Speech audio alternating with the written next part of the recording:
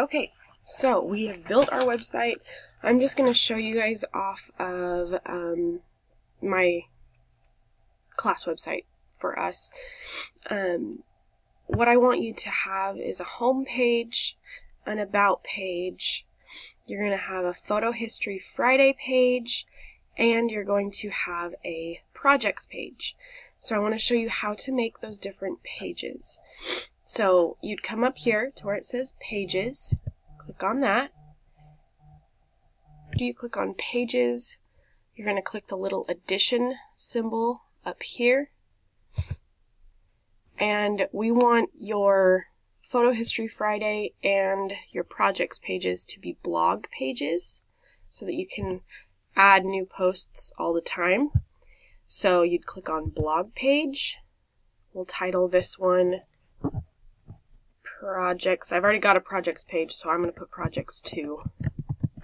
But you just put projects. Or assignments. We'll put assignments.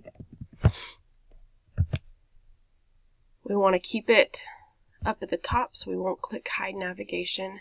We don't need a header, so we'll say no header. And then we'll say done. Now, if you want this closer to something else or whatever, you can just hover over it like that till you see the move tool, and then you can move it. Then we need a photo history Friday or photo Friday page. So again, clicking the addition, clicking on blog page,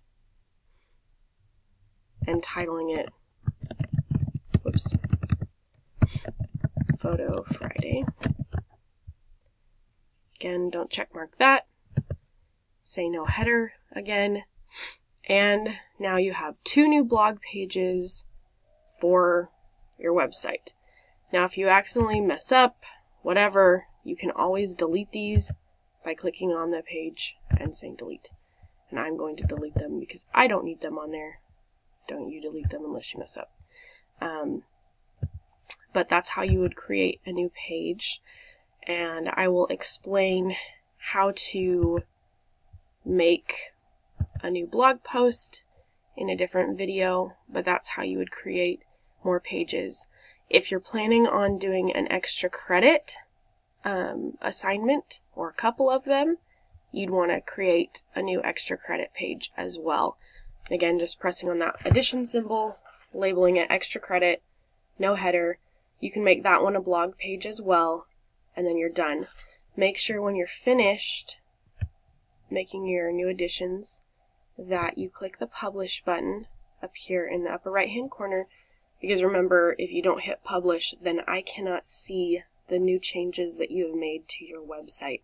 So always, always, always, when you're done making any changes to your website, make sure you hit that publish button.